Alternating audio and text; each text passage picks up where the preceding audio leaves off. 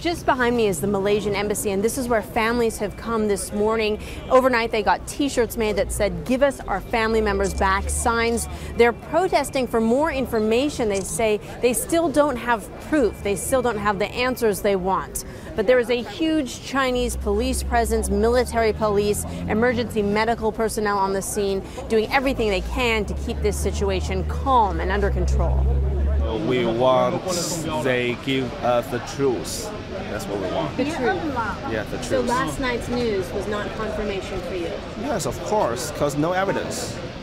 They just give out the result from an analysis from the satellite data, and nothing found. What do you want to tell the ambassador of Malaysia? We just want the truth. And if you make a conclusion with no exact evidence, just from an analysis from the satellite data, why you make a conclusion? And why you make the conclusion that no one is alive? They say that none of them survived. I don't believe that.